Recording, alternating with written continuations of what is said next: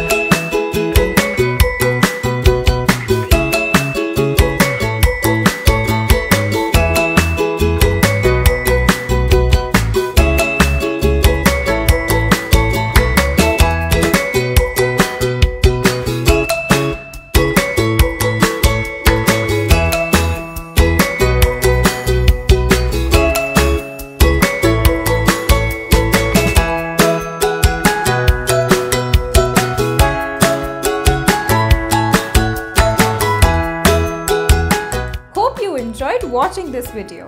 Don't forget to like, share and subscribe to our channel Sparklebox. See you next time.